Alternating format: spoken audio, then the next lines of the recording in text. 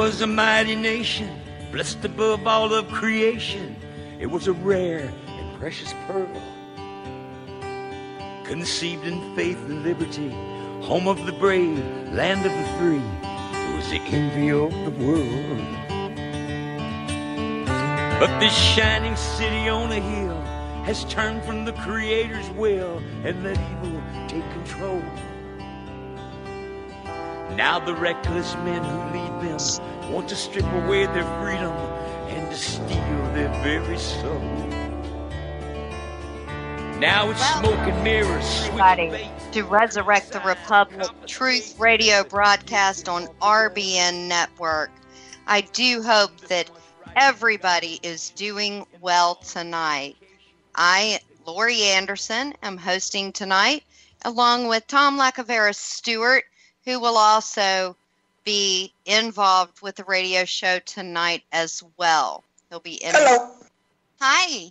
How are you doing tonight, Tom? I'm doing great, and we have some news that has been being suppressed by the mainstream media, and it's no wonder that Hillary Clinton is having health problems.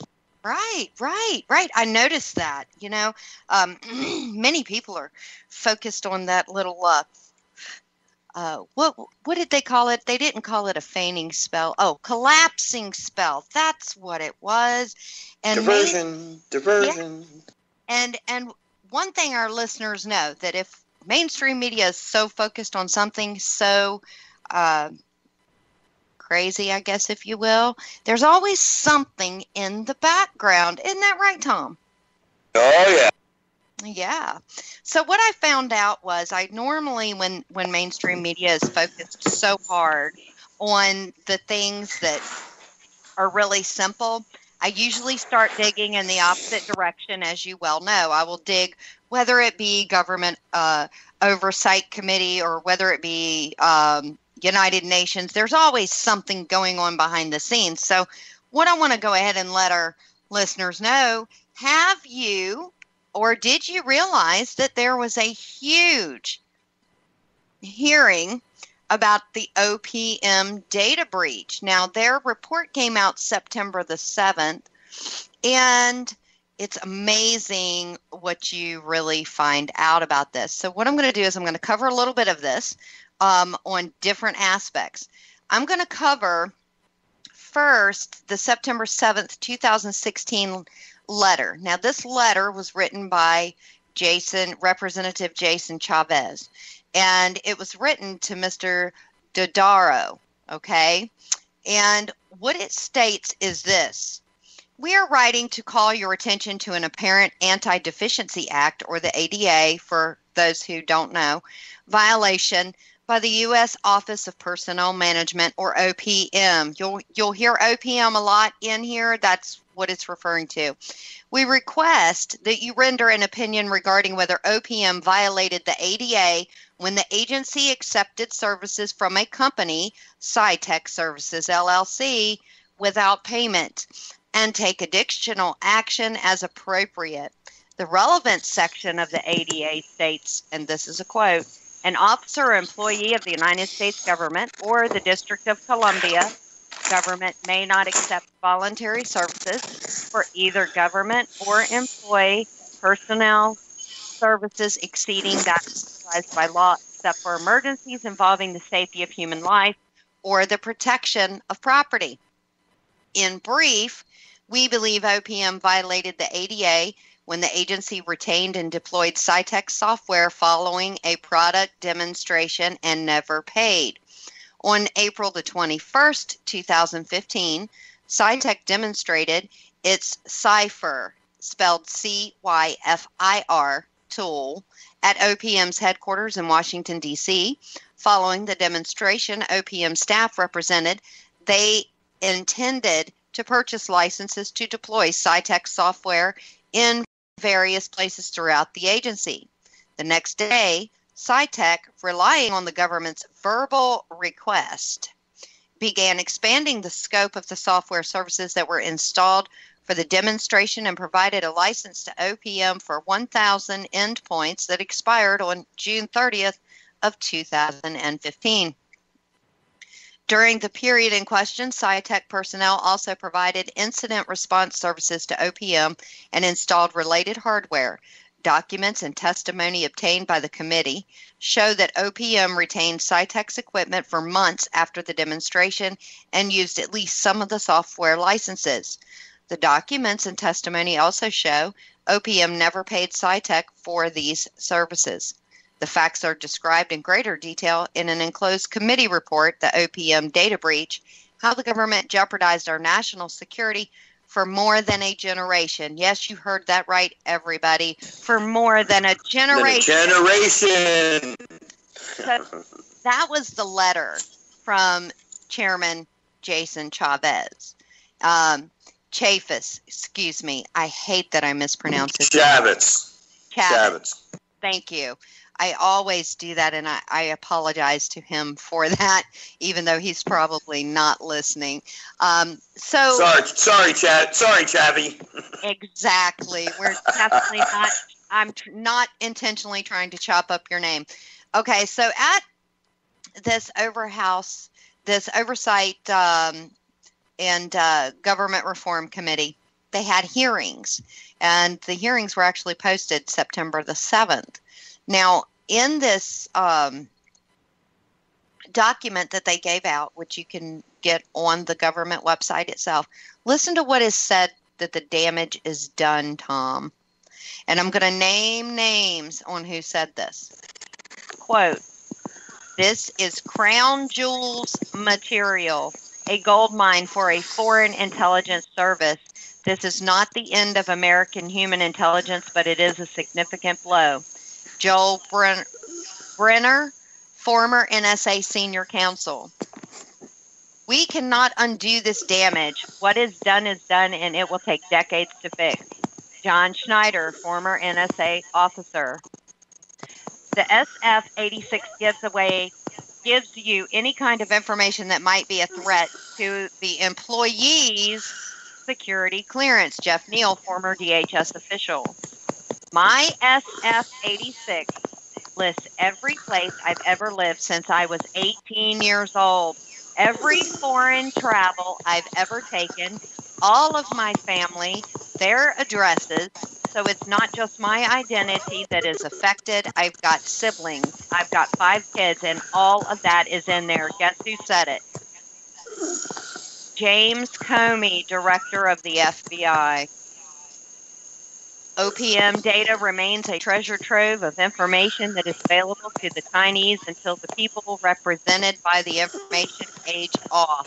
There is no fixing it, says Michael Hayden, former director of the CIA. So those are just some of the comments before we get into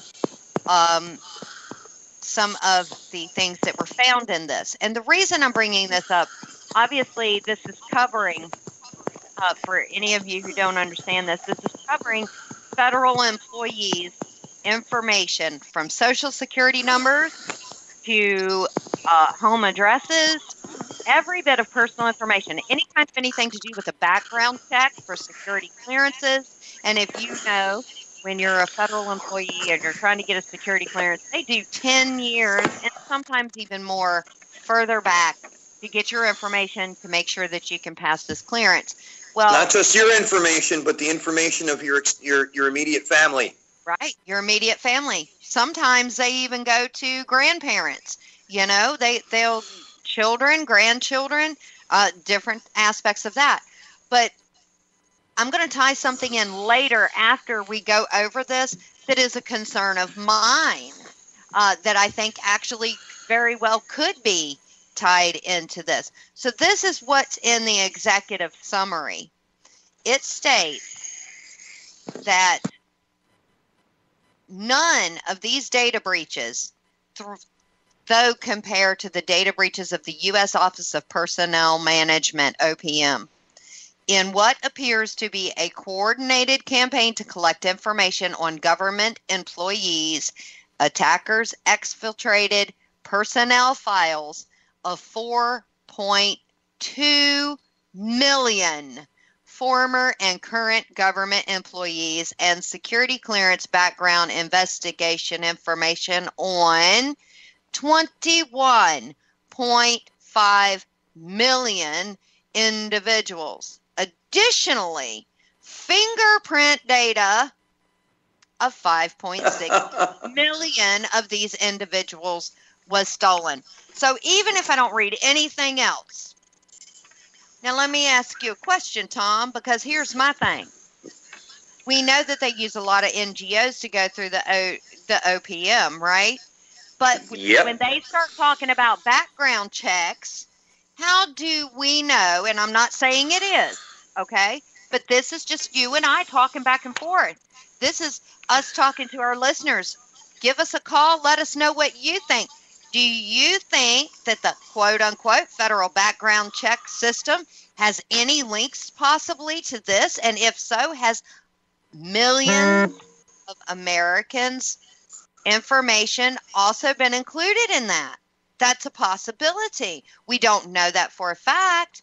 But if these different offices are handling the fingerprinting, they're handling the background check, why would it be so far-fetched to assume that they may just also handle the background checks when it comes to your right to own and be armed?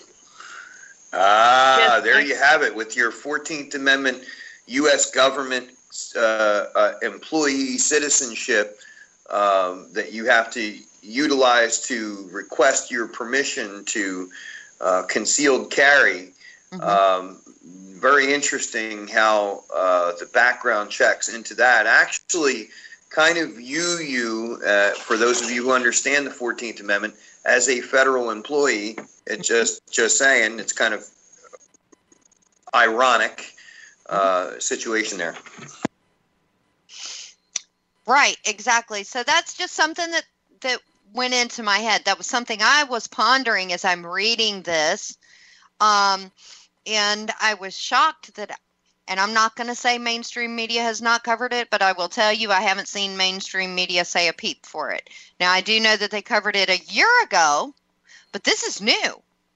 This is when mainstream media was worried about Hillary Clinton's collapse and all that good little stuff. So what I'm going to do is I'm going to, if you would, Mike, let's go ahead and play video one of Representative Jason Chavez.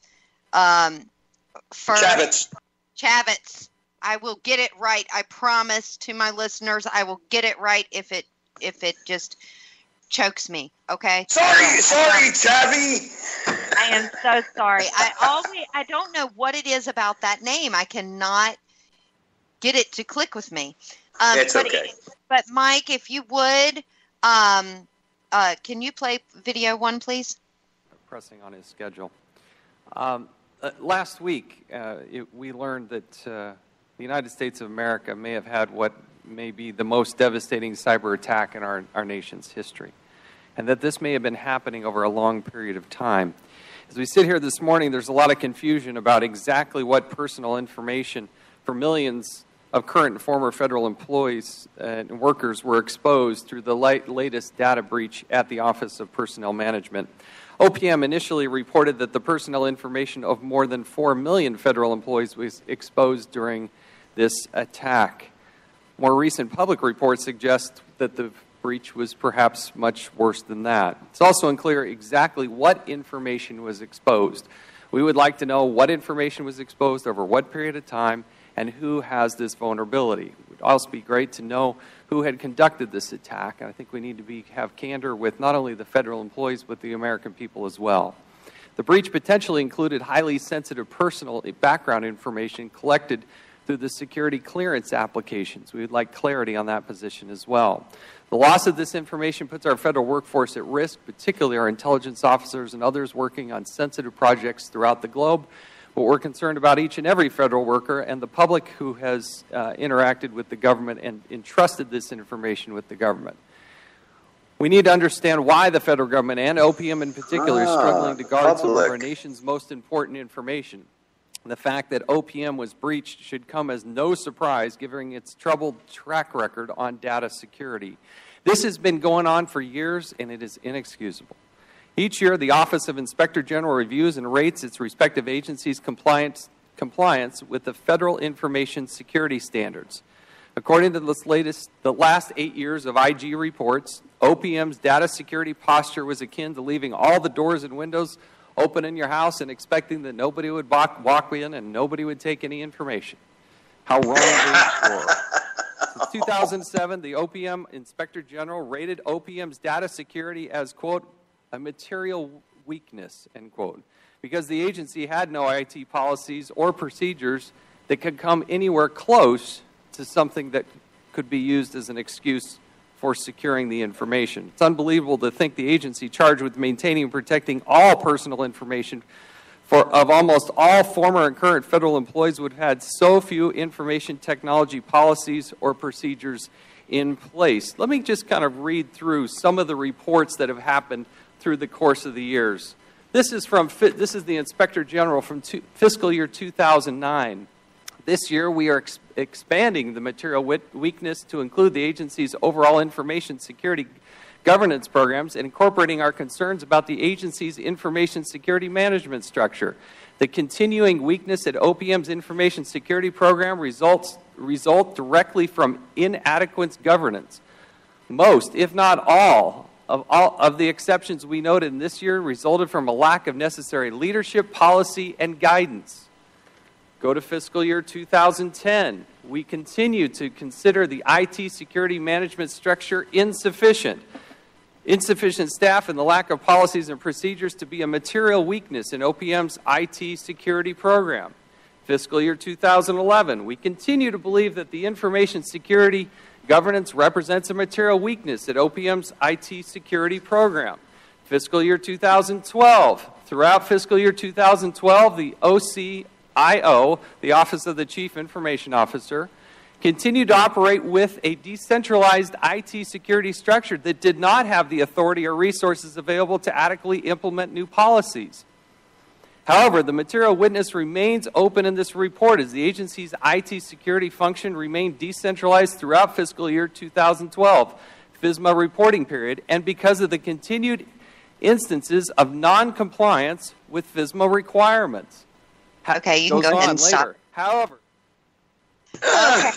So as you hear that, listen to this. This is why I am not only bringing this to attention of federal employees. Hopefully we have some listening in so that you will be aware.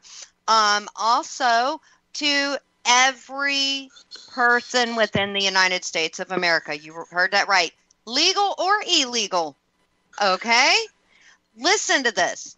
The government of the United States of America has never before been more vulnerable to cyber attacks. No agency appears safe. In recent data breaches, hackers took information from the United States Postal Service, the State Department, the Nuclear Regulatory the Nuclear Regulatory Commission, and the IRS, and even the White House. Now, you tell me, do we, the regular 100%, the real government, we the people, not have a reason to be concerned because of those quote-unquote background checks that they're doing for our Second Amendment? Well, you know, it's kind of funny. I think maybe Hillary Clinton probably said to herself, well, why the hell bother being secure when nobody else is? Right. Oh, Lord. Right. Something like that. Yeah. You know, all she has to do is wipe it with the cloth, Tom, and she just you know. So this should be front page news. Everywhere. Because not only federal employees, you're talking about, because you have to add it up, you're looking at 21.5 million individuals for the security clearance background investigation information. Then you're looking at the personnel files of 4.2 million, so you have to add that in. And then additionally, 5.6 million fingerprints were stolen. Well, you might as well, just thinking back to the spies. I mean, spies they would be salivating at such information. You realize that some of the departments and some of the positions in government require a degree of anonymity. We're talking about CIA. We're talking about Department of Homeland Security. We're talking about Defense Intelligence Agency. We're talking about every agency and every federal employee and what they have at their disposal. We're talking about folks at the National Laboratory in Tennessee, the nuclear stockpiles. We're talking about every aspect of everything. Oh my Lord! Their health records, everything. It says in here, it says the significance of what the attacker stole. It says certain individuals apply for a security clearance to gain access to our country's most sensitive national security secrets. These individuals are required to complete a standard Form 86 or an SF 86 and undergo a background investigation. Many applicants are obvious targets by adversaries for intelligence purposes by virtue of their holding some of the most sensitive positions in our government, including anyone accessing classified information and anyone employed in a national security sensitive position. This encompasses a wide range of federal employees and contractors at all federal agencies. It didn't say some, at all federal agencies, including the U.S. Department of Defense and throughout the intelligence community. Background investigations conducted on these individuals are designed to identify the type of information that could be used to coerce an individual to betray their country. Therefore, applicants are required to provide a wealth of information about their past activities and lifestyle. For example, applicants are required to provide extensive financial information, so you're talking bank accounts, as well as employment history, home addresses for the past 10 years. Applicants are also required to provide the names of any relatives, including step-siblings or half-siblings, and their home addresses. The SF-86 also requests disclosure of some of the most intimate and potentially embarrassing aspects of a person's life, including whether the applicant consulted with a healthcare professional regarding an emotional or mental health condition, illegally used any drugs or controlled substances, abused alcohol resulting in a negative impact on work performance, experienced financial problems due to gambling. In short, the SF-86 asks individuals to turn over their most personal details. Information in the wrong hands could be used for espionage purposes. Now, national security, as we once understood or thought it to be, folks, is a wrap. It's over with. There is no national security available in the United States now. Literally, anybody with any single thing to hide or that they would not want publicized or that could be used against them, we have now essentially given intelligence agencies around the world carte blanche to extort, intimidate, and turn any federal employee right into the Pentagon. This is, and keep in mind, I want people to hear this for a moment. When people have said, well, 9/11, you would have had to have a lot of support, a lot of people behind that. Let me tell you something. Let me just let this sink in for a moment. This has been happening for a very long time. National security, as we once understood it to be, is a wrap. And it is not in the Wall Street Journal. It is not on Fox News. It is not on CNN. You're hearing it here. And I'm telling you right now, if you don't think that this is big, this is one of the biggest stories that should be everywhere. I don't even know how they can recover from this. And even Chavez said that this could be years before they ever recover from this, because you're talking about people in positions of government that would literally have to work until they retire for them to not be a target anymore. Right, absolutely. And, just putting it out there to those individuals who hacked this. If you found those lost emails of Hillary Clinton's, yeah, send them over so we can. We will gladly expose them. Just saying. Hey, might as well. But they've also, in this hearing, individuals that are such high security clearance because they're maybe in a foreign nation or doing whatever, the protected names and stuff like that of our covert agents, or maybe our people who are working with us to give us intel. Former presidents and their private activities. All their names and stuff. This is part of it as well. And that is really bad. Now, this illusion. Really bad. Yeah, and you know that this is an illusion, Tom. Homeland Security. I love it. I love it.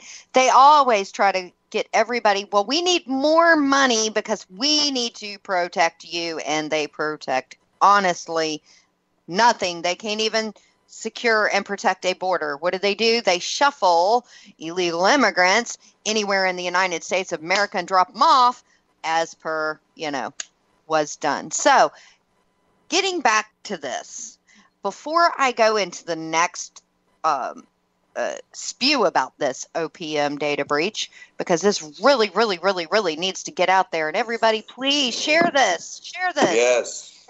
It's not getting out anywhere.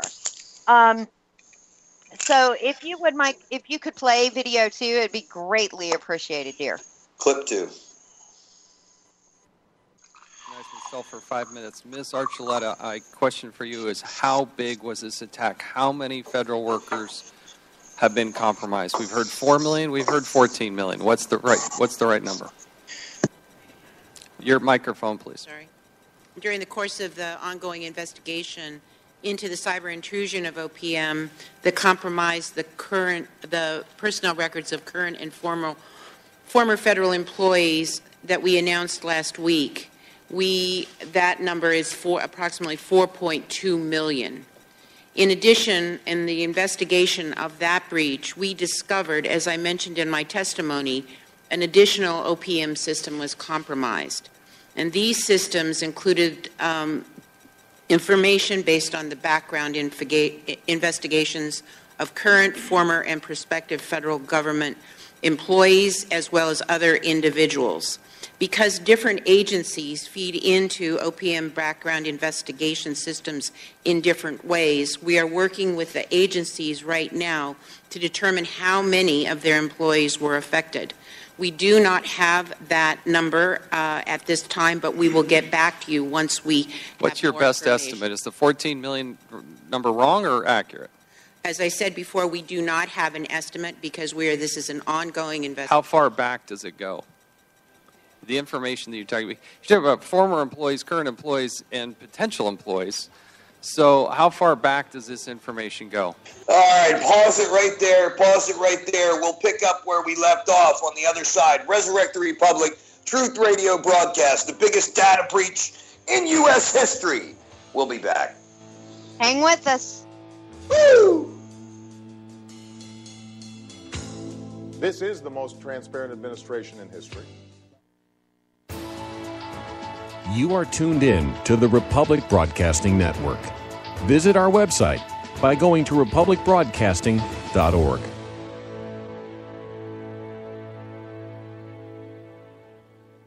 Are you still looking for that one iodine that you can really trust? A medical doctor endorsed product that is backed by honest research and true integrative science? Then search no further. Go to NutriMedical.com for Dr. Bill Deagle's Nutriodine, proven time and time again to be the very best iodine available for you. Nutriodine is the only Tesla-activated monatomic plasma iodine in the world. It optimizes mitochondrial function and generation of new mitochondria, from totally neutralizing the venom from a desert recluse spider bite in Southern California to eliminating malaria parasites reported by medical missionaries in central India. Dr. Bill's Nutriodine is simply the most powerful healing formula there is. Nutriodine clears the body of all known pathogens, restores it to an alkaline state, and even promotes stem cell regeneration. Order Dr. Bill's Nutriodine today at 888-212-8871 or visit us online at NutriMedical.com. Hi, my name is Chris. Since the 1970s, I have been actively making products available that support good health. What makes my juices flow is helping mankind get healthy. Today, I'm going to tell you about a product that will help your juices to flow. I am excited to recommend Dr. Miller's Holy Tea to you. Even if we are eating a clean diet, these impurities are entering our bodies. Holy Tea moves these poisons that are creating havoc with our health out of our bowels. It works on the whole digestive system. The 5 tasty herbs are combined to provide an amazing detoxifying and healing tea that will rid your body of the pollutants and soothe your digestive tract, and in some cases, help you lose weight. It is critical for our health to move all of the environmental toxins from our bodies. The Holy Tea can do that. As a hydrocolon therapist, remember, with every BM, you're supporting RBN. www.holytea.org. 800-326-2001. Homeowners, are you in foreclosure, expecting to be served with a foreclosure lawsuit, or suspect your lender has coerced you into an illegal mortgage transaction? A huge number of mortgages made in the last 10 years have legal issues and are possibly defective. State laws and the U.S. Supreme Court have upheld that defective mortgage documents are grounds for foreclosure defense and for counterclaims in favor of the homeowner. If your mortgage has been sold or assigned since closing the loan, it may be defective and you may be paying the wrong party, and the lender may not have standing or the right to foreclose or collect payments under the law. If you would like to know if your mortgage is legal or not, or know if you are paying the right party, we can help. Our initial consultations are free of charge. We are not attorneys. We are legal researchers and work closely with experienced lawyers who know how to help you find the evidence to help you keep your home. Call toll-free 1-855-2-KEEP-IT. That's 1-855-2-KEEP-IT today. You, your husband, your wife, your children, we all need food. And with dozens of food storage companies buying up airtime all over radio, it's hard for you to know which company you can actually trust. Hey folks, John Stadtmiller here. We at RBN understand, which is why I personally searched out a storable food company and one with similar core values to us here at RBN and of course you, the listener. Well, I found such a company. I'd like to introduce you to Numana Food Storage. Numana Food Storage, highly nutritious, GMO-free, contains no aspartame, no high fructose corn syrup, has no chemical preservatives or soy, and Numana Food Storage has a 25-year shelf life. To back up my claims, we've made Numana Food Storage the exclusive food sponsor of RBN. Call 888-597-0775, 888-597-0775. Order online at NumanaRepublic.com. That's NUMANNA Republic.com. Food storage you'll love to eat.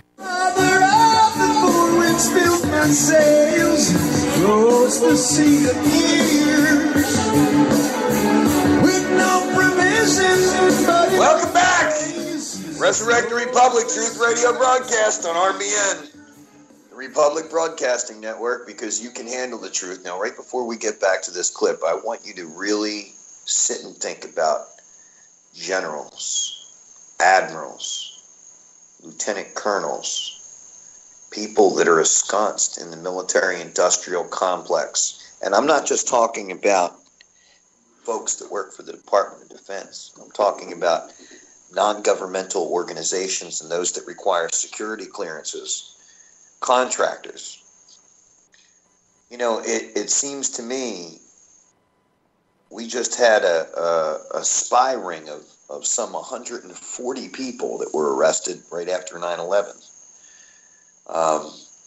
Kind of funny how they were so quickly and readily and easily available to tap into certain information and to have certain information about where everything was going to go down, how it was going to go down. We're talking about Security and Exchange Commission investigation information into insider trading. We're talking about everything that you could possibly imagine. This is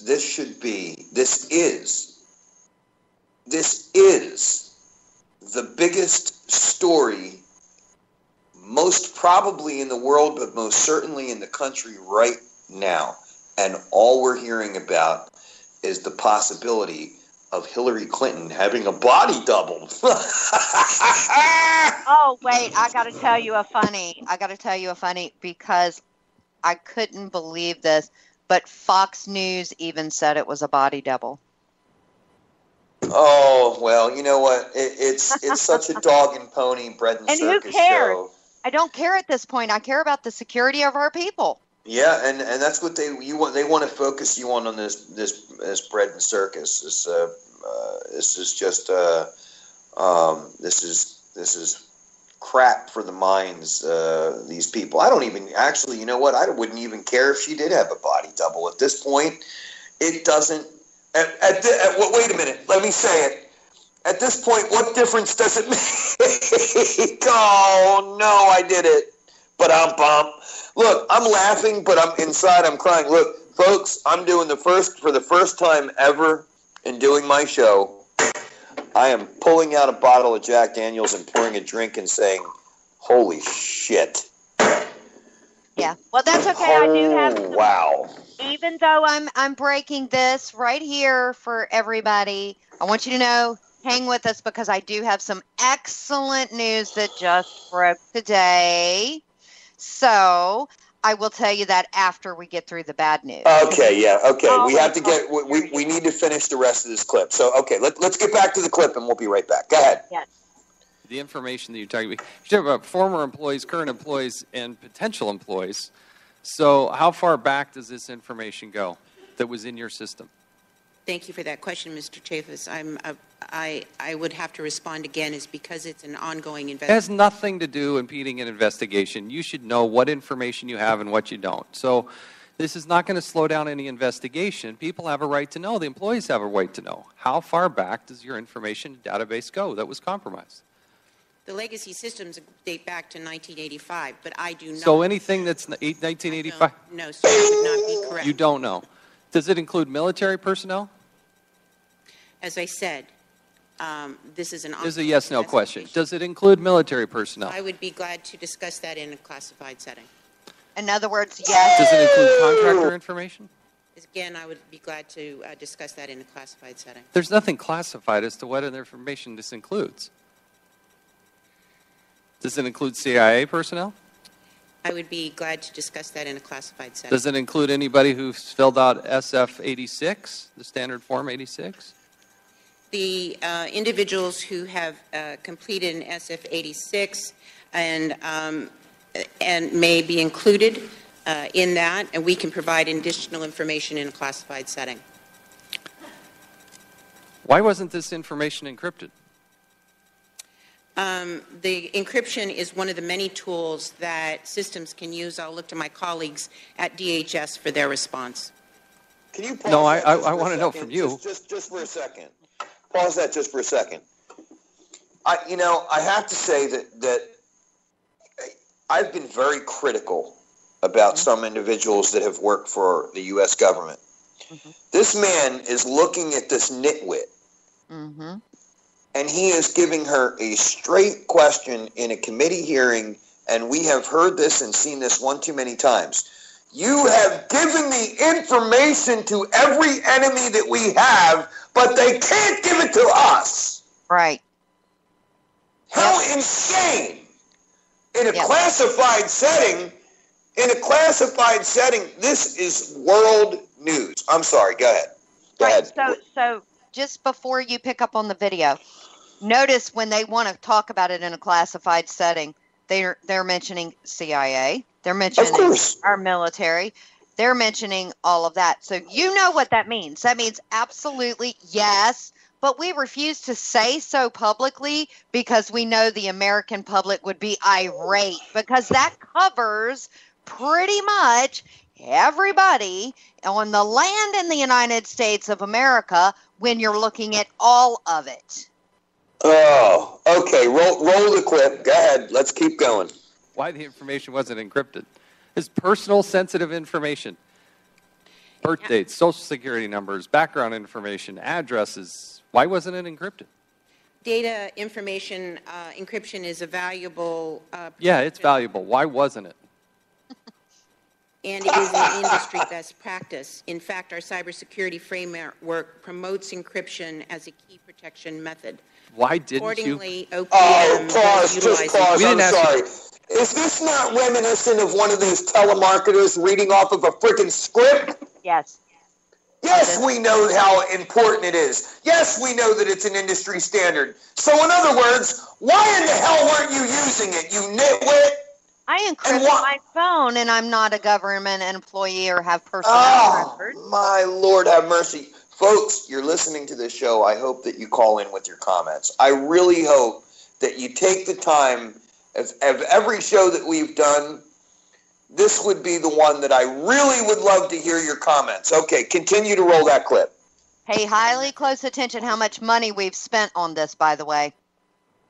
OPM does utilize encryption. We didn't ask you to come read statements. I want to know why you didn't encrypt the information.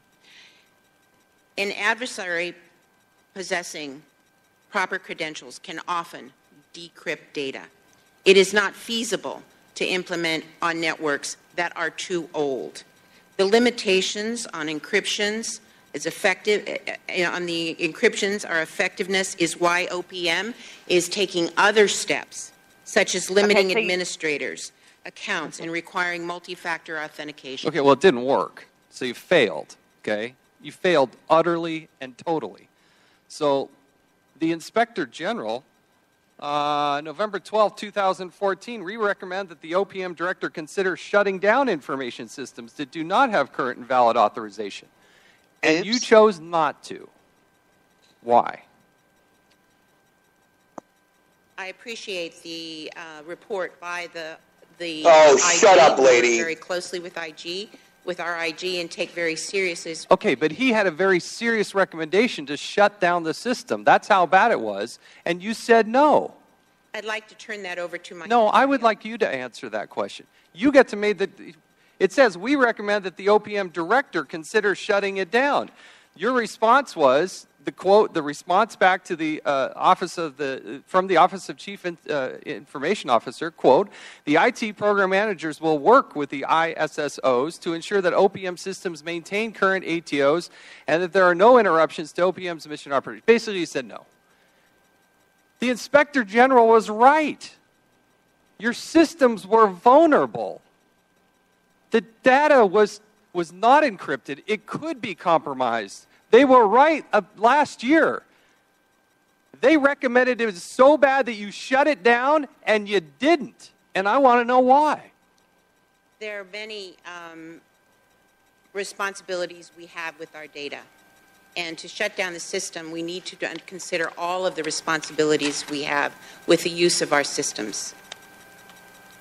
So you made a conscious decision, knowing that it was vulnerable, that all these millions of records for federal employees was out there.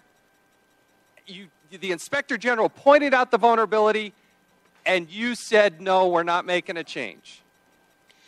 As the director of OPM, I have to take into consideration all of the work that we must do. It was a decision that we would not, but continue to develop the system and making sure that we have the security within those systems. And did you do that? You did. That didn't happen, did it? The recommendation the recommendation to close down our systems came after the adversaries were already in our network. When did they get in? When did they get in network? Of our security systems that we were able to detect this intrusion. When did they get into the system? We detected the intrusion in April of 2015. So, but how did you know in November of 2014 that they were already? You didn't know if they were in there, did you? No, we did not. We did not have the systems in. Ding, we did not ding. have the security systems installed at that time. It was because we were able to add those security systems that we were able to detect. So you detected the system. It wasn't a software provider that protected. You found it yourself. OPM detected the intrusion. So the New York Times and the others who wrote that were wrong. That's correct. Two more questions with your indulgence here. How many people have received letters? There's a rolling number as we work from the first date of notification, January 8th. We will complete the notification to 4.2 million by June 19th. I'm sorry I don't have the exact date number as of today. I'd be glad to get that information for you. One last question with everybody's indulgence here. Ms. Archuleta, there was a data breach at OPM in July of 2014. Okay? This is what you said about your Ms. Seymour. In December, I was very fortunate to bring Donna Seymour from the Department of Defense on board. She has great experience with IT world and brought her talents to OPM. It was because of her leadership and her dedicated employees that we were able to make sure that none of this personal identifiable information was compromised. This was July of 2014. You cited her with the data breach as making sure that none of the personal identifiable information got out the door. Now that it has been hacked, are you going to give her that same amount of credit? I do give her that same amount of credit. Sir, when I began my tenure as director of OPM, one of my first priorities was to develop an IT strategic plan and to develop the important pillar of cybersecurity within our systems. We have worked very hard since that time, and as we update these legacy systems, please stop working so hard. That there is a persistent and aggressive effort on the part of these actors to not only intrude in our system, but systems throughout government and indeed in the private sector. Well, you have completely and utterly failed in that mission if that was your objective. The Inspector General has been warning about this since 2007. There have been breach after breach. He recommended shutting it down last year, and you made a conscious decision to not do that. You kept it open, the information was vulnerable, and the hackers got it. I don't know if it's the Chinese, the Russians, or wherever else, but they've got it. And they're going to prey upon the American people. That's their goal and objective. And you made a conscious decision to leave that information vulnerable. It was the wrong decision. It was in direct contradiction to what the Inspector General said should happen. And you've been warning about it for years. I would note that in the IG's report that he acknowledges the fact that we've taken important steps in reforming our IT systems. Advanced tools take time. So what kind of grade would you give yourself? You succeeding or failing? Cybersecurity problems take decades. We don't have decades. They don't take decades. I'm sorry. Cybersecurity problems are decades in the making. Whole of government is responsible, and it will take all of us to solve the issue and continue to work on them. My leadership in this particular with OPM is one that instigated the improvements and changes that were recognized the attack. Yield back. I recognize the ranking member, Mr. Cummings, for as much time as he wants. Thank you very much, Mr. Chairman. Ms. Seymour. You can go ahead and stop that. Now, I want to point out $80 billion. Okay? $80 billion was spent on authentication systems, and we have this issue. Now, in the report, it states, despite the high-value information maintained by OPM, the agency failed to prioritize cybersecurity and adequately secure high-value data. The OPM Inspector General warned since at least 2005 that the information maintained by OPM was vulnerable to hackers. In 2014, the IG upgraded issues surrounding information security governance at OPM. But Lorri, she said that she made steps. Roll that clip. Roll that clip. Bob, there is a groundbreaking new book that has just come out. Now, not everything in this book, of course, applies to you, but I'm sure that you can see, when you see the title, exactly how it could help. Baby steps? It means setting small, reasonable goals for yourself, one day at a time. One day at a tiny time. step at a time. Baby steps. For instance, when you leave this office, don't think about everything you have to do in order to get out of the building. Just think of what you must do to get out of this room. And when you get to the hall, deal with that hall, and so forth. You see? Baby steps. Baby steps. Oh, boy. Baby steps. Baby steps. Baby steps through the office. Baby steps out the door. It works. It works. That is so funny. All I have to do is take one little step at a time, and I can do anything. Baby step around the office. Baby step around the office. Oh, I couldn't resist. That is. We got a couple callers, just letting you know. Just letting you know, Lorri, we got a couple callers on. Okay, I will get to them in just a second. So I Okay, all right, go ahead. To let everybody know that what this says is the OPM Inspector General warned since at least 2005 that the information maintained by OPM was vulnerable to hackers. Okay, now I'm not going to go into the hacker thing because sometimes it's a false flag event. But anyway, aside from that point, the data has been breached. It has been gotten a hold of. So that's the important thing for everybody to know. In 2004, the IG upgraded issues surrounding information security governance at OPM for material weakness. Okay, here is the kicker, Tom. I bet you that I can save them billions of dollars, hold up, and fix the problem all at the same time and make sure that people's information is secure. Are you ready for this? You mean does that require a rope? Oh, I'm sorry. Go ahead. No, it really doesn't. Go ahead. I'm sorry. But think about this. It's called the old-fashioned way. Personnel file, not on computer. Oh my God! Yeah. Imagine that. Yeah. Then hackers couldn't hack into it. Now you would have possibilities of people trying to go get the files, but if you've got they'd have to bribe them the old-fashioned way. They would have to do it the old-fashioned way, and they could have it, of course, heavily secured. God forbid we go back to the old-fashioned way to make sure millions upon millions, and possibly people who are not working for the federal government, because as I told you, in this document, it tells you, right? It tells you that the United States Postal Service, the State Department, Nuclear Regulatory Commission, IRS, DOD, you name it, even up to the White House, and then they have a timeline, Tom. Okay? So in the timeline, July 2012 is the beginning of the timeline. First known adversarial access to OPM's network was based on malware found in 2015, 3 years later.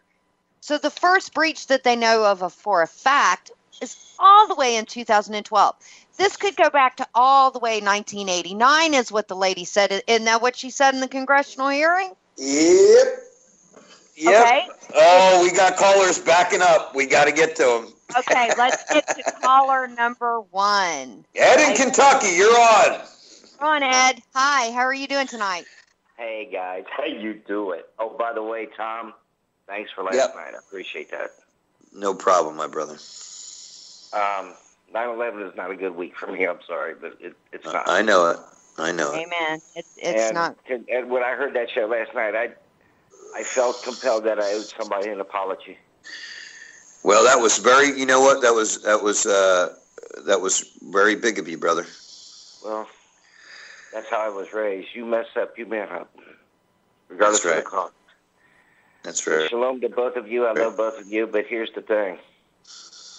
They have ITs working 24/7, 365. Mm-hmm. Yep. Okay. Now, these people even work at home. Mm-hmm. They get a little ding ding if something goes on. They get a little ding ding Yeah, and now our enemies know where all their homes are.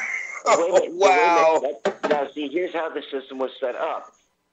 When a car is sent and they get picked up, they're working while they're going to work. That they're constantly working on the system. Okay? Now, I'm not blaming the ITs because we got the best in the world. Right, The best in the world. Now, the thing is, I don't want to call them elite because they're failing. They're idiots. The so-called idiots that think they run something. They allowed this. Well, guess what? You exposed yourselves. Okay. And it's not the lower, it's the uppers that are telling them no. It's the uppers that told them no. Okay, let's Soros, Rothschilds, Cheney, Bush, Saudi family, MI5, MI6, CIA, name the alphabet. Go head up just because they want to get a little rank and position, sold their souls, and they sold you out. Now, here's the deal, people. When computers first came out, remember the backup disks they were given that they created for computers to where if the system fails, they had everything on file. All they had to do is get the system fixed, throw in the disk, boom, everything came back up. Right. Okay. And that was for that reason to where, one, at the end of the day, you could wipe out your system and start over fresh the next day. Where nobody could get to it. Or a portable hard drive. That's what it was all. Yeah, those are pretty nifty too.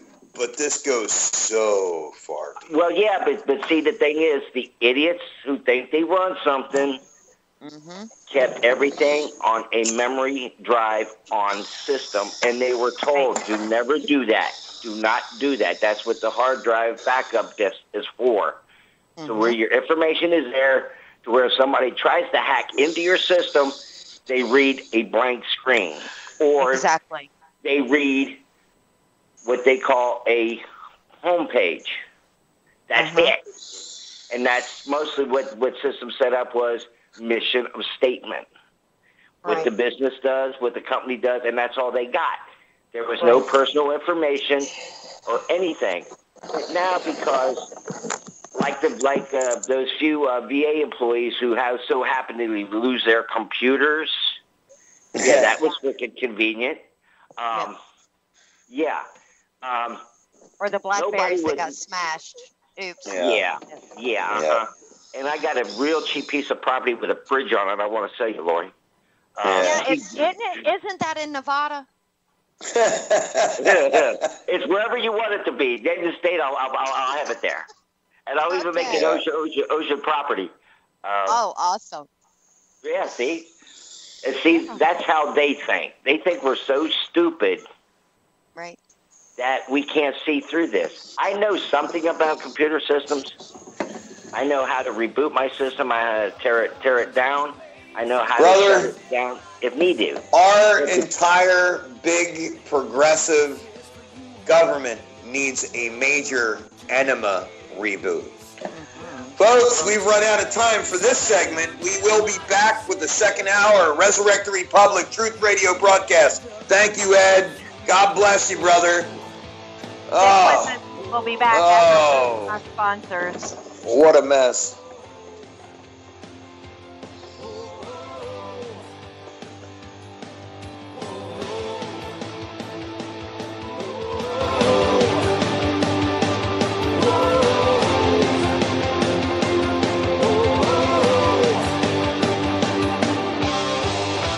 Interested in photo ops.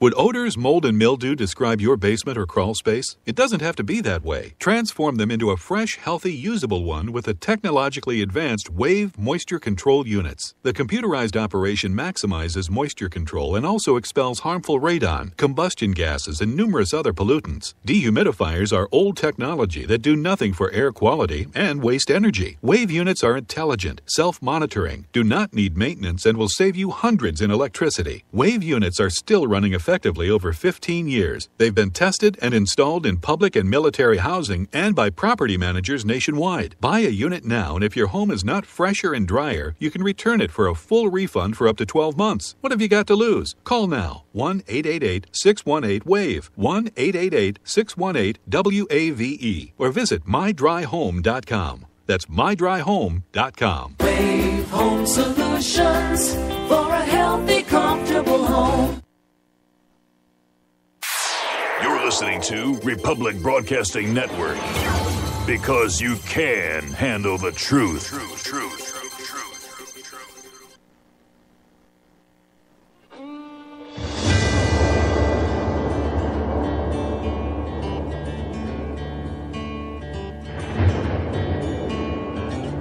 There was a mighty nation, blessed above all of creation. It was a rare and precious pearl, conceived in faith and liberty, home of the brave, land of the free. It was the envy of the world. But this shining city on a hill has turned from the Creator's will and let evil take control. Now the reckless men who lead them want to strip away their freedom and to steal their very soul. Now it's smoke and mirrors, switching bait, criticize and confiscate and let the guilty walk away. In this once righteous, godly nation, in the halls of education, they forbid a child to pray. They say we need to spread the wealth. They pretend to guard the health of the feeble and the poor, while the hand they hold behind their back confuses and conceals the fact that the wolf is at the door. There's an unseen hand that pulls the string. It makes his little puppets dance to every song he sings as the night rolls in. On a rising tide, look beyond the shadows, behold a pale horse ride. Resurrect the Republic, Truth Radio broadcast on RBN. I'm your host, Tom Lacavera Stewart, and your other host, Lorri Anderson. Folks, you can go to resurrecttherepublic.com. That's resurrecttherepublic.com. Click on that PayPal and support this broadcast, because this is just the beginning of what is, I assure you, to be some insane times. If you can understand, if you've been tuned in to the first part of this broadcast and you can understand the depth and the relevance of the information that we're giving you, we have essentially been reporting on a national security violation of generational and epic proportions. Mm-hmm. And we have some callers on the line that have been patiently holding. Absolutely. I thank them for that. We do have Chris in Las Vegas. Chris, you're on. Welcome, Chris. Well, thank you so much, Lorri and Tom. Thank Hello, you. Good brother. to have you. You know, if this lady was working for the adversary, I don't think they could have done more harm if they'd been working double time to accomplish it. Exactly. Right. Who needs the KGB? Well, and as to Fox News reporting on it, well, even a broken clock is right twice a day. Oh, I hate to laugh because this is so serious, but how can you not? I mean, this is just, wow. Well, I wonder if the media, the mainstream media, talking heads that are actually ex-CIA would get concerned if they actually realized this was going on, because their information will be in there too. I don't know if Anderson Cooper would. I'm sorry, did I say that out loud? Hey, I was thinking. They got another one on Fox News, a blonde-headed younger fellow that's obviously an agent provocateur that's put in there to deflect and evade and to diffuse and mirror and all these other skills that Hillary Clinton employs day in and day out. So it's kind of like having Hitler on there, only a male body double with blonde hair. True blonde hair. Yeah. this story should be in every newspaper, on every news broadcast across the nation. This is a serious problem. We're talking about the potential of nuclear scientists. Mm-hmm. I mean, just you name it, and tag you're it, and these people have your personal, very, very personal, very, very private information. In fact, your fingerprints. It's almost like now, just about anything could happen, and who would be to blame? Mm-hmm. Here's this lady should be under a prison. She should literally be tried for treason along with everybody who should have, could have, or would have stopped this from happening. All of them need to be round up. They need to be tried in a court, and they need to be lined up against the wall, shot. I agree. And do you notice one common pattern, whether it's IRS, ATF, no matter what scandal it is, no matter what, they keep on throwing more money at them off of our backs, and nobody gets fired, nobody goes to jail, nothing. I'm tired of that. Oh, Lorri and Tom, I used to actually have a top secret clearance with a KSSBI top secret background investigation that I carried. It's the same one that Monica Lewinsky had. I'm sure that'll make you feel secure. However, I don't remember the questions that they asked on that particular SF-86 form, as you called it, to be quite so introspective, so personal, so intimate, and so in-depth to your deepest relations, to be able to get your full depth and breadth of intel from the time you were incepted. Well, look at it this way, Chris. At least you didn't have to wipe your mouth to get it. That's true. I'm sorry. That's I'm true. sorry. Or wear a blue dress. Somebody. And I hate to do this, guys, but I'm going to go there because y'all opened that door. Somebody posted that they should have Monica Lewinsky become president because at least she got the job done. That's all. And she was the rabbi's daughter.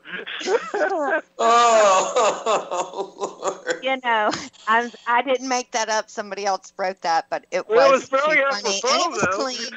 And it was clean. So, okay, how many of you realize this? Because we've been covering, the OPM is huge. So anybody who has ever at this point worked for the federal government, or even, if you've worked for the post office, they call that civil service, but or NGOs or private contractors. Did you say civil service? Then, think about this too, and I want to put this out there. Rand Corporation. Yes. Overruled the posse comitatus because we've read your documents. Guess what? You have also been breached. Hurrah! Just want to put that out there. Yep. And I'm sorry. Get a little irritated about this. I think we know that the de facto cannot handle electronic communications, whether it be Hillary or whether it be these other agencies. I think they should be required to own no computers. They have to go back to pencil and paper, do actual files, and a daggone typewriter. What say you? Yeah, here. The same way with voting machines. That's it. It worked in the old days, and it's great for these days, and especially when you've got people who folks, are in the rank let me give you another agency. The Federal Elections Commission employees. Oh, God, yes. I didn't even think about that one, Tom. You're right. Every bit of it. You're right. You're right. Okay, so everybody, I want to tell you something, and we'll probably stem back to OPM a little bit. But now you know why Hillary Clinton's been accepting money from the Saudis and the Chinese? Oh! Oops. We didn't say that, did we? No. I said it. I went there. Well, so did Congress, so that's okay. But anyway, how many of you are aware that there is hearings going on pretty much as we speak about Miss Clinton. Did you know that? Oh, yeah. Well, I knew that. September the 6th, Chairman Chavez, this was put on the Overhouse. Chavez. Yes. I'm going to get that right. He's just going to have to forgive me, I swear. Sorry, Chavi! Anyway, in the Oversight and Government Reform Committee, had a press release on September the 6th. He requested a review for obstruction of justice in the Clinton email case. Okay? Oh, no wonder she collapsed. Right! This is what this one says. It says, today, House Oversight and Government Reform Chairman Jason Chavez, did I say it right? Chavez. Sent a letter to the U.S. Attorney for District of Columbia requesting a review of evidence that may amount to the obstruction of justice and destruction of evidence by Secretary Clinton and her employees and contractors. Chairman Chavez also sent a letter to former Secretary Clinton's IT management company, Palette River Networks, or PRN, for information related to potential evidence destruction. Excerpts from the letters are shown below, and this is some of the quotes. It says, in reviewing those files, the committee identified a sequence of events that may amount to obstruction of justice and destruction of evidence by Secretary Clinton and her employees. And Wait. You mean when she wiped it with the cloth? No, this is probably more, this is probably more referring to the hammers. Oh, I'm sorry. She was referring to Monica Lewinsky when she was talking about that. I'm sorry. Go ahead. Right. Okay. So, and her employees, contractors, including her attorneys, employees of the Palette River Networks, and employees of Clinton Executive Services Corporation. In light of this information, the department should investigate and determine whether Secretary Clinton or her employees and contractors violated statutes that prohibit destruction of records, obstruction of congressional inquiries, and concealment or cover-up of evidence material to congressional investigation. In brief, the summaries of the FBI's interviews with a PRN engineer show that within days of a conference call with Secretary Clinton's lawyers, the engineer deleted archives of Secretary Clinton's emails, despite knowing those records were covered by preservation orders and a subpoena from Congress. The sequence of events leading up to the destruction of Secretary Clinton's emails raises questions about whether Secretary Clinton, acting through her attorneys, instructed PRN to destroy records relevant to the then ongoing congressional investigations. And please, by all means, Tom, let's cover the collapse, okay? Oh, yeah. Right. Mike, yeah. You could be a doll. Can you play video number 3? So, I'm looking forward to Mr. this. Cooper, you get huge brownie points from the committee for showing up and having the guts to actually answer questions. We're very grateful for that. I'm also very grateful for your candid nature in expressing the idea that you don't have the expertise to answer those questions as thoroughly as possible. The problem I have, again, I believe you're doing the best you can, at least based on what the testimony I've heard thus far. Here's the problem. It's you, Mr. Cooper, with no experience, no dual authentication, no encryption, up against the Chinese and the Russians. Who do you think is going to win that one? That's what scares the living daylights out of us, is because the cavalier nature in which this was set up in some of the nation's most sensitive and secure information. That's the concern. Before the gentleman yields back, if I can, I appreciate the kind comments. But let's remember, we got multiple people pleading the fifth, afraid of criminal wrongdoing. We also have an FBI director. One of the questions was, did you look at what Secretary Clinton said under oath? There are other equities that we have in the destruction of documents. He said he didn't look at any of that. And so that was also part of his testimony. They didn't even look at that part of it. Thus the imperative for us to do our jobs. But I do appreciate the gentleman's, appreciate him yielding. There you go. There you go. Lorri?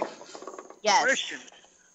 My understanding from my experience in courts and law, which is pretty significant, anytime they give them a grant of immunity from prosecution, they must be willing to testify fully, completely, and forthcomingly. You're correct. And if they do not, then they lose their immunity. That is exactly. correct. Exactly. Yes. Well, and I also heard... But keep in mind, hold on now, keep in mind that they could be offering testimony in classified executive session. Well, that's true. I did listen to Chaffetz this morning, and I did hear him issue an immediate subpoena on the spot from his chair position to the FBI director for full disclosure of non-redacted information. Yes. It got pretty squirmy there, I'll tell you. Let me tell you something, folks. I've been saying for a long time, and people have called me a bircher, and they've called me all these other things, like it was like that's a bad thing. Right. When I try and tell you that these people in our government have been not only working with, but alongside and providing these communist nations direct aid in achieving the information that they need to achieve and how. I knew that it was happening. I knew by just being a student of history that it was going on. I just couldn't quite put my finger on exactly how it was going on. I know that there was money changing hands, but here you have it right here in a nutshell. Here is how our enemies know everything, and this is why these people continue to get large volumes of money, and also why those that are tasked with prosecuting them have failed to do so. What do they know about them? Here you go. This is why nobody's prosecuted. Yeah. And it's a dog and pony show, because you are very right.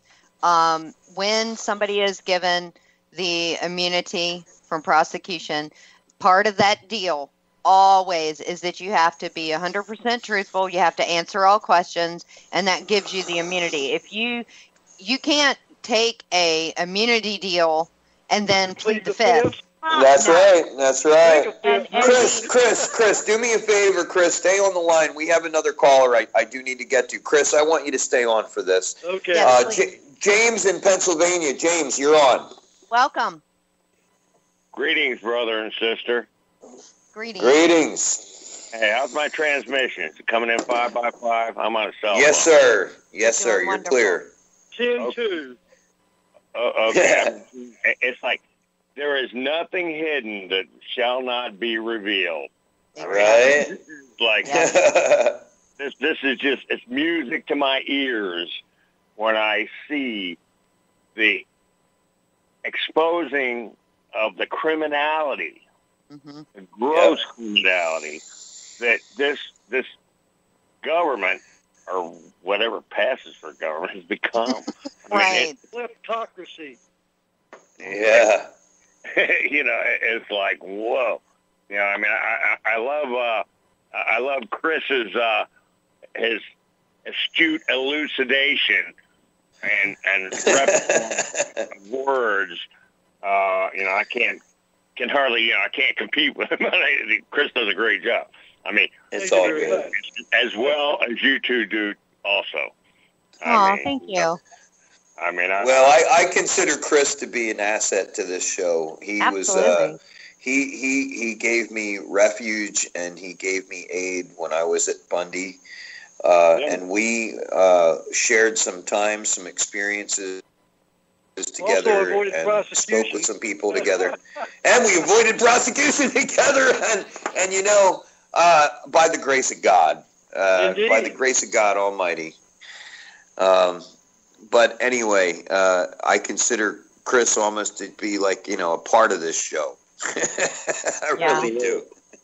Absolutely. I mean, it's like when the chips are down, we should all be able to, by the grace of God, come through for one another. Right. Yes, sir. Yes, sir. Well, we got James there, and the rest of you and the listeners. Remember that Loretta Lynch and James Comey have a long history of mutual shared negotiated pretrial settlements and close prosecution agreements. And therefore, there was no way they could have possibly been competent witnesses because they were abjectly conflicted and bonded at the hip. Yeah, I even hear the cockatoo laughing in the background. And Comey was also involved with Whitewater, wasn't he? if I'm not mistaken. HSBC, a big executive And I know he was, HSBC, and so was Loretta Lynch. Yep. Yeah. And of course, connected with the Clinton Foundation and Clinton as well. So yeah, there's a lot to it. There's a lot of too much familiarity over there in that big old place in D.C. that's supposed to stay in their 10-mile square and doesn't. We've been bushwhacked. Bush is the bush and Clinton is the whacked. That was pretty good, Tom. That's pretty good, Tom. I'm sorry. Oh. So James, what do you think about this OPM breach? Because we haven't heard from you about that one. Yeah. Oh, I don't know. Is James still with us? Yeah, are you still there, James? I was just trying to pipe down my little Piper bird. No, don't you worry about that bird. That's almost. She can be our mascot. No, the bird can be the whistleblower. The whistleblower. Well, her name is Piper. You know, she kind of pipes up when she needs it. Oh, excellent. I miss my brother Michael Collins Piper. He and I used to converse on a regular basis. You know, I did with Bob Chapman. Bob Chapman and I had a good rapport. You know, I was one of his most astute listeners to the program. But, you know, it's like, you know, I try to stay in tune and in touch with reality, you know, as much as possible. And, you know, I mean, it's getting down right now in my, you know, studied opinion. There's, you know, things are coming to a head, okay, in more ways than one. There we go with Monica Lewinsky again. Yeah, right. Well, I'm sorry. That was so wrong. That was so wrong. I'm sorry. Monica spit it out. She didn't swallow it. She spit it out on the blue desk, you know. Oh, God. Ooh. But I'm pumped. Evidence gathering. Okay, so I have a question. I have some good news. Should I break the good news? Wait, hold on a second. We gotta make sure we don't have. James, would you like to get any other comments before we get moved forward? Go ahead and continue with the presentation. Because all right, brother. But if you want, stay on the line. No. He's got the bird in the background. I want to hear this. Okay. But that's okay. That's okay. Feel free to call in with the bird chiming anytime, though, brother. Hey, we like our whistleblowers.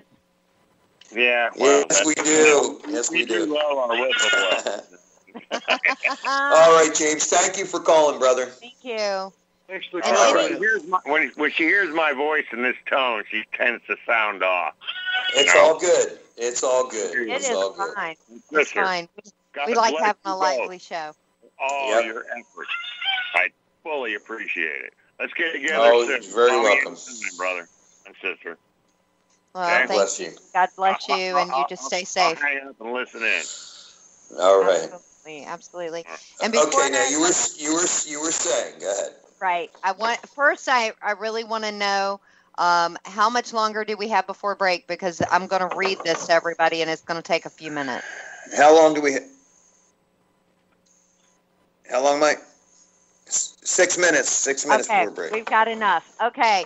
Go. To all of our listeners that believe in your unalienable right to have arms, listen up.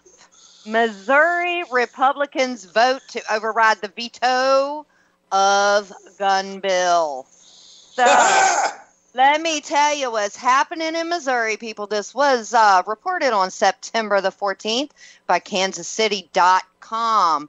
And thank you to one of my very favorite followers, JT3%. Got this to me actually as I was on the show. And this is what it says. It says, Jefferson City, for the second time Wednesday, Republicans turned to a parliamentary maneuver to kill a Democratic filibuster and force a vote on a bill. This time to override Governor Jay Nixon's veto of a bill eliminating training and permit requirements to carry a concealed gun in public.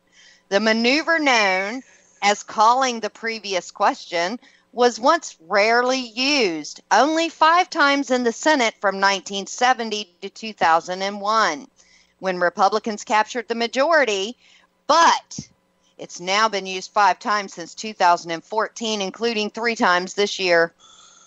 After shutting down the debate Wednesday, the Senate vetoed to override the governor's veto on a 24-6 party line vote.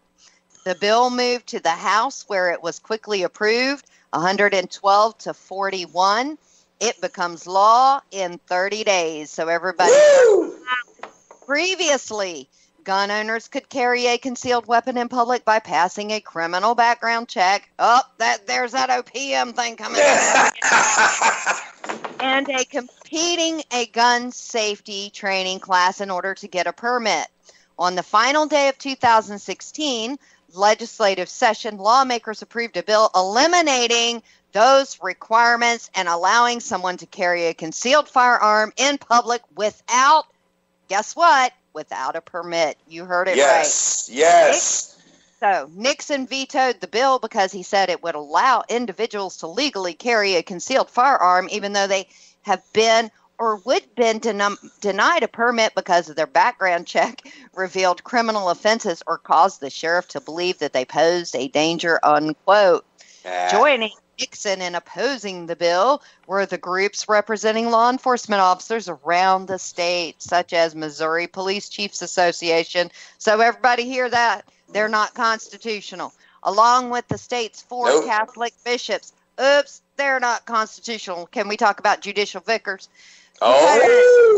Proponents have argued that the change is about public safety. The legislation, according to the National Rifle Association, seeks to expand the fundamental right to self-defense of Missourians and strengthen their ability to protect themselves and their families. Oh, and not be, let me just add this. This is not in the article, and not be data breached by OPM.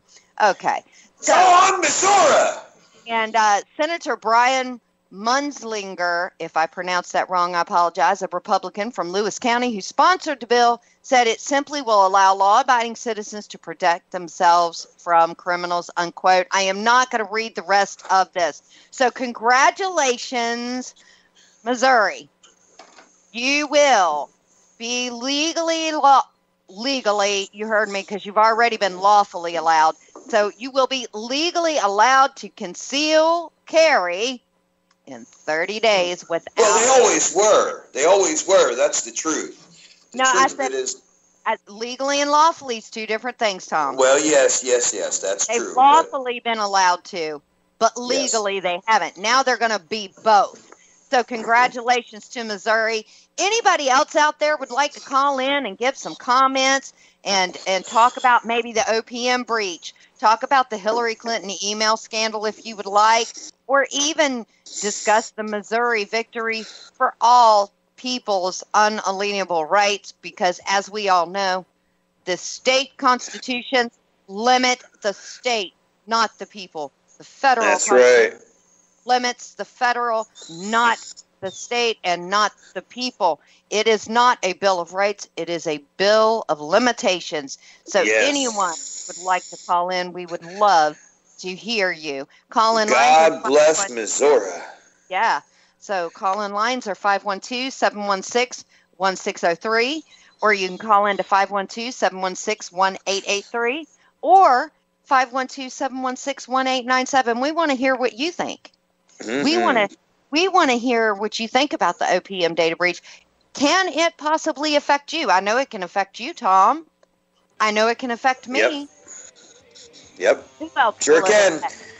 And on that, we're going to go to break. Resurrect the Republic Truth Radio broadcast. Tom Lackabara Stewart, Lorri Anderson. We will be right back.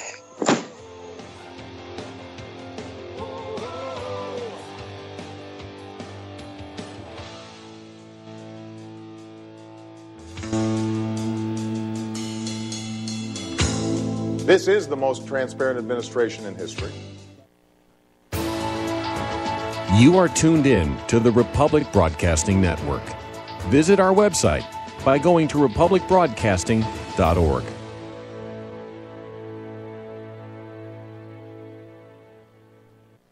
As a regular listener to Republic Broadcasting, you certainly understand the times and circumstances that we are living in.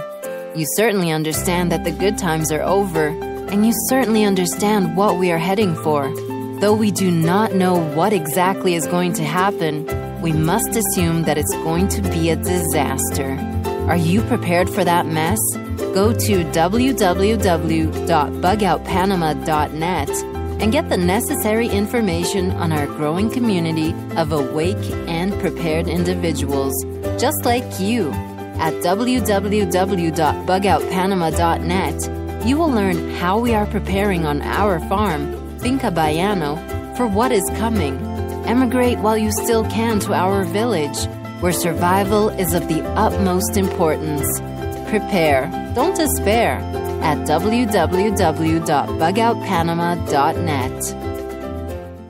People love to shop. What if you could shop and it was actually good for you? What if you could actually purchase items that bettered your life? What goes into your body is important to what quality of life you have. How about shopping for items that better your health? GetTheT.com is that shopping place. We're not only tea, even though that's our number one seller, we are about helping your health. There's Colostrum LD for those of you with autoimmune troubles. The product helps your stomach get on track. GI problems produce pain. Get relief with Colostrum LD. How about some fat burners? Or maybe some joint aid or a power cleanse. There's so much to tell you with very little time. So get help health-wise at GetTheT.com. That's GetTheT.com. Or you can call our friendly operators at 928-308-0408. That's 928-308-0408. Get help and relief by going shopping. Shop at GetTheT.com. That's GetTheT.com. Serving people with great products for over 8 years. GetTheT.com. While the large majority of Americans have never heard of cryptocurrency, it is the medium of exchange of the future that has already begun. On the other hand, the large majority of RBN listeners are very aware of the corruption within the Fed and the trillions in counterfeit money and credit it has created. Well, would you like to do something about this? OneCoin, the fastest growing company of any kind in world history, will pay you to help do away with the Federal Reserve. Henry Ford didn't invent the automobile, but he surely developed many great improvements in the industry. In 1927, talking pictures made silent movies obsolete overnight, and email has practically done away with the need for a fax machine. With cryptocurrency, Bitcoin became the pioneer in 2009. But now OneCoin, as the first ever gold-backed cryptocurrency, has moved to the top of the industry in only 2 years. And its impact on the financial world could be devastating to the Fed. Bill Gates and Richard Branson and all the billionaires are already acknowledging that this system of paying for goods and services is becoming what will be recognized as the new worldwide reserve currency. For more information, call Pat Shannon at 601-212-0911. Again, that's Pat Shannon at 601-212-0911. My name is Don Wiskin, and at 42 years old, I suffered a massive heart attack, lost 35% of my heart to damaged tissue, and was supposed to spend the rest of my life on disability. What did I do? I took Extendivite, a garlic and cayenne mix of 7 herbs which rebuilt my heart and gave me back my life. For over 17 years now, I have made this formula available to you so you don't have to suffer the same thing I did. Clean your blocked arteries and strengthen your heart and boost your natural immune system. I'm 60 years old now and I still work every day. To get your Extendivite, call 1-877-928-8822. That's 1-877-928-8822 or visit heartdrop.com. Extendivite is only $69.95 for a 2-month supply of either capsules or liquid. Extend your life with Extendovite. Mother of the moon, which fills my sails, throws the sea of years. With no provisions, but enough. Resurrect the Republic. Resurrect the Republic Truth Radio broadcast on RBN. I'm your host, Tom Lacavera Stewart, and I'm joined by Lorri Anderson. Please go to resurrecttherepublic.com, click on that PayPal button, send us your support. You are the only way we get paid, so keep in mind we are listener funded. Keep that in mind, folks. Oh, all right, now we're back into it. I do believe we have another caller on the line. You did ask for callers, and here we have Pat in Texas. Hi, Pat. How are you? Welcome to the show. Did you say that they don't have to register them now? In Missouri. in 30 days, they do not have to register. They do not have to get a background check. And they do not, they do not have to complete the gun safety training class either in order to get a permit. Wow. Well, I was just looking at some little old thing I had that's already been eaten up by bugs from 1991, and it said the Czechs had to register their guns, and the Poles had to register their guns. It's just a way of letting people know you have one. Yep, exactly. I don't care how they say, well, that information's confidential. Not really. Right, we know that now, don't we? Yeah, you've been talking about it all night. Nothing's confidential anymore. Right, Okay. and then, it always does lead to the confiscation issue, and a lot of people think that, that's just hyperbole, but a while back I was covering the UNSATT with Tom when everybody was focused on the Orlando shooting over there against the quote-unquote ISIS murder at the gay nightclub. What was actually going on is there was a UNODA meeting being held in New York to disarm American people. Yep. Wow. Yeah. Well, the guy who shot Reagan, he got his gun legally, so... And it was a 22. And it was a 22. Yeah. And really, when it comes down to all this, there is no such thing as government permission anyway, because there is a restriction upon government to where there is a right involved. No rulemaking is allowed. Period. Well, Period. Who's the government anyway? We found out during Obamacare that anybody got exempted. Mm-hmm. Yeah. I'll let other people get on. Okay. Thank you. All right. Thank you Thank so you, much dear. for Thank your you. call. Be sure to call back. Yes, ma'am. So if we have any other callers, please feel free to call us. We love to engage in conversation with our listeners. We love your support. So, Tom, what do you think about it? Isn't that great that Missouri, states are Well, I think it's a step, but I'm going to be honest. I'm going to rain on the parade just a little tiny bit. It says that they don't have to do this, that, and the other thing to get their what? Their permit. Right. No, to get their permit to conceal carry. Well, excuse me, but why do they need to get a permit at all? That is my 2 cents into this, because as far as I'm concerned, the Second Amendment is a restriction upon government. Government is not allowed to require any permit whatsoever. Right. Even felons that used to get out of prison in the state of Florida used to be given a mule, either a pistol or a rifle, I forget, and a $20 gold piece.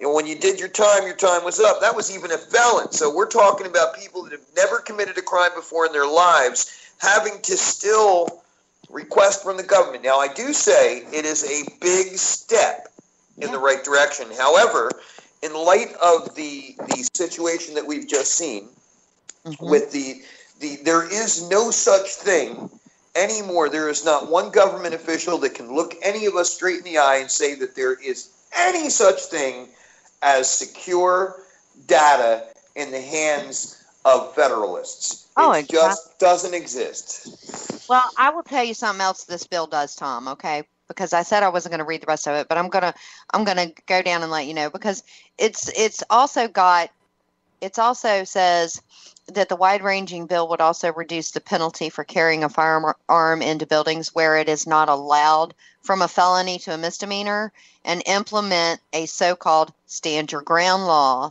In other words, the Castle Doctrine.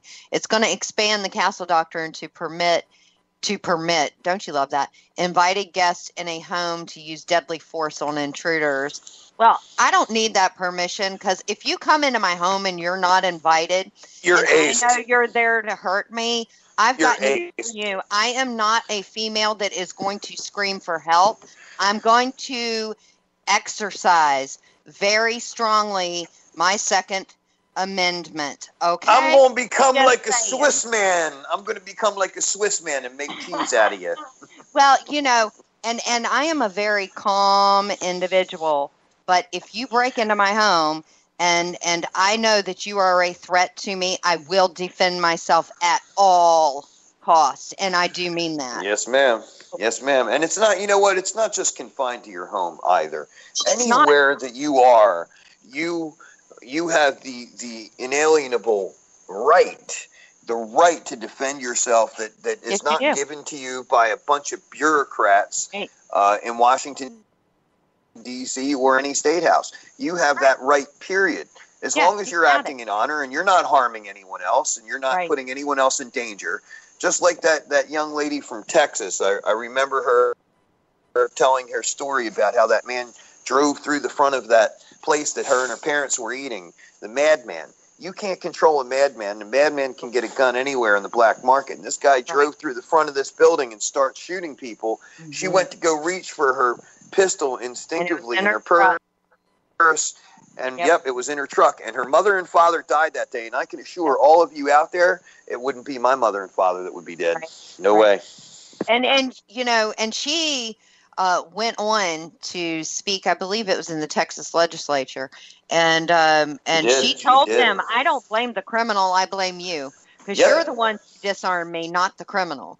He was a psychotic rabbit, a nutcase, individual.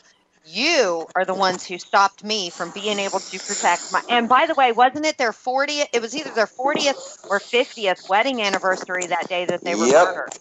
Yeah, that was really sad. Very sad situation. You can't get angry at a schizophrenic for thinking that they're Napoleon. Right. You can't get angry at some madman for doing some stupid act. And when it comes down to it, that chick out there in Las Vegas, in your neck of the woods there, Chris, she got behind the wheel of a car and she just turned right into traffic. She was nuts. She just turned right into traffic and mowed people down like she was in a lawnmower and just brrr. And you, at any point in time, this whole thing with gun violence, which is a progressive created term that doesn't even exist. There is no such thing. It requires the action of a human or an animal to commit violence upon something or someone. Right. It's an action. Yep. And it has been as old as the dawn of time. Right. From knives, swords, and even stones. What is it? We're going to call it stone violence, or I mean, even domestic violence. When you raise your hand to another human being that has not put your life in danger, and you strike them, you're wrong. Period. It is the action of the individual, and they want this collectivist view that it's not the individual. And of course, none of these people want to take individual responsibility for anything. Mm-hmm. They want to blame everything. They want their little safe spaces, these special little snowflakes they have out there. They want their little safe zones and safe spaces. And universities aren't an intellectual environment anymore. They're a home created to make people feel safe. Get the hell out of here. I create my own safe space. Yes, I do too. It's called Smith & Wesson and Armalite. You know, I'm going to tell you something funny because, I mean, it's no secret that I carry, you know. Yep. So some of the neighbors that have gotten to know me, some of them used to be terrified of weapons. And, of course, they now are not, because I have educated them and they've seen that, okay, it's not the weapon. They realize now assault weapon is a joke because assault is a verb. Yep. And it is an action, and a weapon is a tool. I have never seen an AR-15 jump up off a table and smack someone in the mouth. If you do, record it, because I'm going to tell you we will become very wealthy. And I would like to see the first gun sit on the stand as a defendant, to be honest with you, since, you know, it is an assault weapon and it's what creates the problem. Then why can't it be tried in a court of law? So anyway, great argument. This neighbor, and anyone who knows anything about me, you can probably tell from my pictures, I'm not a tall person, people. I am very short. So I am literally just barely above 5 foot. Okay. I mean, not above 5 foot, under 5 foot. Excuse me. I told a fib and I didn't mean to. I'm actually 4'11" and a half feet tall. So, and I carry my 45 on my side all the time. So I have gotten a nickname from some of the neighbors, and they call me Annie Oakley. Yeah, Annie Oakley. It's funny because, thank God, I have never, ever, ever had to pull my weapon on somebody. Am I prepared? Yes. Am I trained? Yes. Do I ever want to have to do that? No. And I pray to God it stays that way. But I am prepared just in case. That's right. That's right. I am. And that's what I want to talk to ladies out there about, because there's a lot of ladies out there that want to say women's rights. Oh, give me a break. No. Work with me here, Tom. I will. I'm going to tell you something about women's rights. Is not your ultimate right to be able to protect your life and the life of your offspring? It's a responsibility. It is not only your responsibility, it is your duty, and it is your right. Yep. It is. You are mandated maternally, and how anyone can say that they are for women's rights and for gun control, that false sense of security is beyond me, because Orwellian groupthink. if you try to disarm me from being able to protect my children that are with me, or my grandchildren that are with me, or my family members that are with me, or my friends that are with me, or even people whom are not related to me, or me to protect myself, then you are not pro women's rights. Period. Well, we're talking about a whole different kind of feminism. I know. But I'm just, we have to do that rules for radicals in reverse. Okay? Yes. So let's put the truth back on them, and let's hold them to their own little propaganda stuff. Let's hold them to their little quotes. Women's rights. It is my right to not have to go in public unarmed to possibly be raped by some daggone criminal, or to be attacked, or to be murdered by some nut job. Did you say daggone? Yes. I love you. Yes, it did. Oh, the daggone criminals.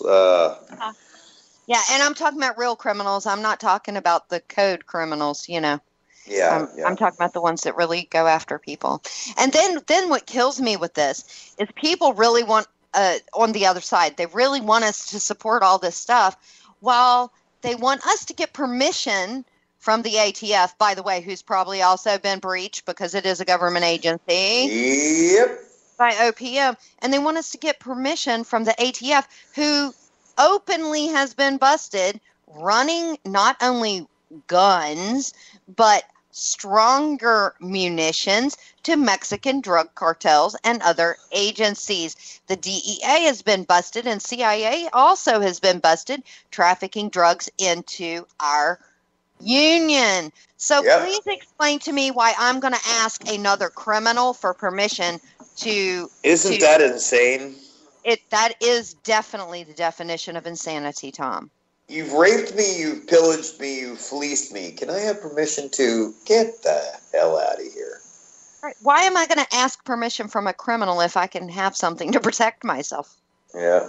It's a shame of it is that there are a lot of good people working for these various agencies. I've met them, I've talked to them. Exposed. Yeah, they've just been exposed. Now, there's an internal fight. You and I would agree with that. There's an internal fight within almost every one of these agencies, because you have the good ones and then you have the corrupt ones, and the good ones are really trying to fight internally. Well, they're running them off. They are running them off by... oh, my God, they're running them off. And now the good ones, the good ones, even the bad ones, their information out there, their family's information out there, their kids' information, their grandkids' information, their neighbors' information, and then what about NSA? Congratulations, Tom? Uncle Sam. Thank you, Patriot Act. What about NSA? Oh, don't even get me started. Right. So then they not only the data centers, emails, phone records. What else do they have, Tom? Oh, wow. Right. Ed is back on. Would you like to pick him up because go ahead and come on in on the call, Ed. Ed, you there? Yeah, I'm here. Hi. Hey, how are you? I got some information I'd like to share. Sure. Go ahead. Something to look up. What would everybody say if Miss Hillary was already dead? Who cares? Well, wait a minute. Not soon enough. A New York news station leaked it, and all of a sudden, when they leaked it, they cut off the show.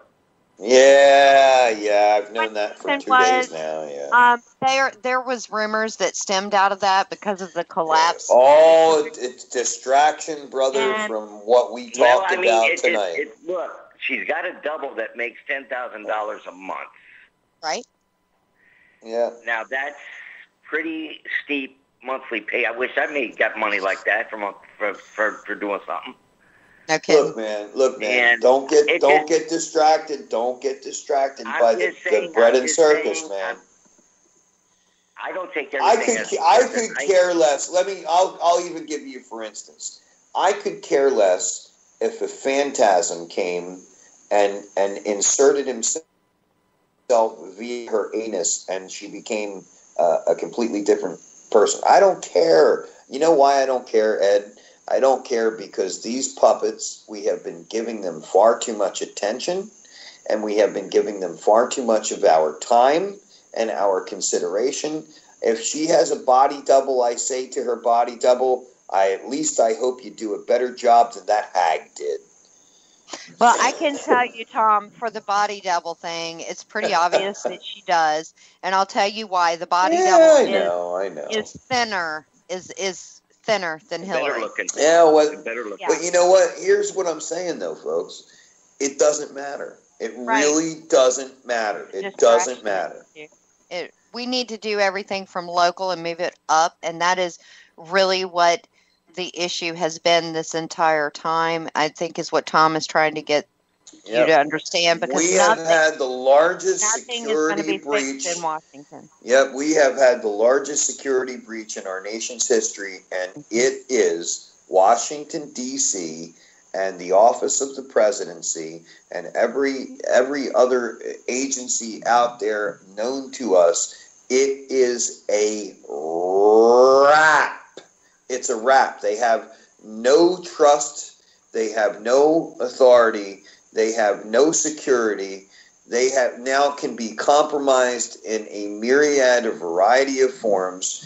They have lost any legitimacy that they have. And I tell you, if I was the governor of any given state, I would publicly declare my separation from that behemoth of a monstrosity, whatever you want to call it. I would declare myself for the state security of the nation state that the governor governs. I would declare myself completely severed from any computer system, from any jurisdiction, from anything and everything related to Washington, D.C. I would say, you know what? Keep the 10 mile square and stick it where the sun doesn't shine. At this point, what difference does it make at this point? And Tom, to be honest with you, because of that corporation has broken their agreement with the states because they haven't held with their agreement for the immigration. They haven't held with their agreement for the security. They haven't held with their agreement about all sorts of other things. They violated the contract, so they breached the contract. So thus they could pull away from because of breach of contract. What does it say in the Declaration about when they become destructive to the means by which they were created? It is our right and our duty. Sorry, I will go by that document. Overrides every single law out there. People, you know what? We don't talk about the Declaration of Independence enough. It absolutely and completely overrides anything and everything once you've discovered that they have become destructive to the means and purpose by which they were created was to protect and preserve the rights and liberties of the people, and I would consider national security to be a number one priority in that task. It is a wrap. Declaration of Independence time. That's what it is. Well, see, I mean, Lorri made a good statement. If you look at the decades of breach of contracts alone to each and individual state, that gives the state nullification automatically because they can turn around. Wait a minute, you breach contract, bye-bye. Yep. See ya. You take it to court, guess what? You're going to pay the bill because you're going to be proven guilty, and you're going to have to pay the bill too. So why don't you just pick up and go by? Consider the source, though, in these courts, because you don't get any kind of just verdict in these courts. What we already have justice in the Declaration itself. What we need to do is we need to find, and for lack of a better term or word, we need to find the balls to enforce it. Well, see, here's the thing, Lorri, or Tom. If anybody, like with Lorri and Chris Ann Hall put them, you know what a friend of mine says, why aren't people putting liens on people? He says, that used to be a big thing back in the 50s and 60s and 70s. They didn't take you to court. They just put a lien on you. Yeah. And that just froze everything. That just stops you right dead in your tracks. He goes, when you can't get into your account, you can't sell or buy anything on your property or nothing. He goes, then that even forces the court's hand to actually uphold the laws upon it. And he says it's simple, it's cheap, and he says it saves a hell of a lot of headache. Right, but you have to be very careful when you do that because there have been individuals who have done it, and I think that's probably why it's kind of faded off a little bit because they didn't dot their I's and cross their T's, so they ended up going to jail for doing those liens against certain judges, as a matter of fact. Yeah, but you know what? They wrongfully went to jail, just like these Carl Swenson down there. Carl Swenson in Georgia, where he walked in to do a citizen's arrest. Well, I read a piece on that, and it actually said, well, who does a citizen's arrest in today's day and age? Yes. And I'm going to be doing an interview with him and Judge Nellie very soon. Yes. Very good, because when I heard that, who does a citizen's arrest in today's day and age? That's your argument? That's your argument? Yeah. Really? Yes, I did, yeah. Who exercises their First Amendment right to free speech these days? It's so antiquated, isn't it? But citizen's arrest is in every state's judicial books. Yes, it is. Yep. And they did every bit of it lawfully. Every right by the book. They're using their law. Using their laws, yes. And their codes. Yeah, theirs isn't law. Theirs is codes, Tom. Yes. But see, the thing is, it was just something I brought up just because people are feeling, okay, they would like to see what the world's doing here. You know, like Britain did the Brexit, and Iceland took their country and bank and government back, and it's happening around us. And bits and pieces here are happening, but the thing is, I'm trying to give some hope to people to where they said, okay, well, this is what we can do. There's some breaking stuff that's going to be coming up soon. I cannot speak of it yet, but I promise you it will be on this radio show when it is allowed to be public. Yep. Well, I mean, I know because when I always... There's a lot happening behind the scenes, we'll put it that way. Yeah, Ed, there's a lot going on that we're not allowed to speak about yet. Well, if I can do anything to help, let me know. I appreciate that, brother. You do. Thank you for calling. Join us next time, everybody. Yep. ResurrectRepublic.com. Click on that PayPal button and help us out. You are our life's blood. We will be back. Resurrect the Republic, Truth Radio broadcast. Tom Lackabara Stewart and Lorri Anderson. God bless you. Good night, everybody. God bless. Semper Fidelis, and always watch your backs. Yes, ma'am. Good night, everybody.